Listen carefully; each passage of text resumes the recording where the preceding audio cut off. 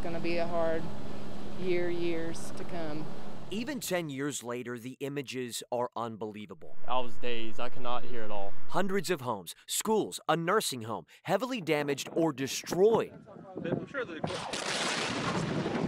And 15 families leveled. April 17th, 2013, a tragedy in West that could have been prevented, and experts say. It's a problem that's very widespread, way beyond the state of Texas. It could possibly happen again. The basic issue is that the codes are not adequate. The root of this explosion, ammonium nitrate, an ingredient used to make fertilizer and highly explosive if the right conditions exist. That night, most of these facilities are the fire traps that they are because they're old. A perfect storm. A fire broke out at the West Fertilizer plant. The building storing the ammonium nitrate was wood-framed with wooden rafters and a plywood roof. The ammonium nitrate stored in wooden bins even.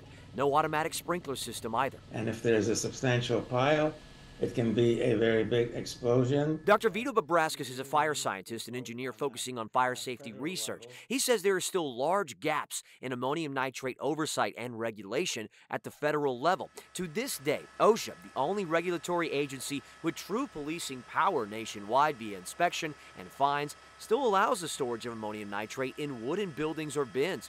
Sprinklers not required either unless there's more than 2,500 tons of bagged ammonium nitrate. This caused by just 30. The solution is to get these products out of combustible buildings and put them into non-combustible buildings. Texas did pass a law in 2015 giving fire marshals better access to inspect ammonium nitrate storage facilities to make sure they're safe. In the last 10 years, though, WFAA told by the state fire marshal's office that no fines or penalties handed out at all, only that facilities make corrections when they were told to do so. No one wants this to happen again, but the risk, experts say, still high.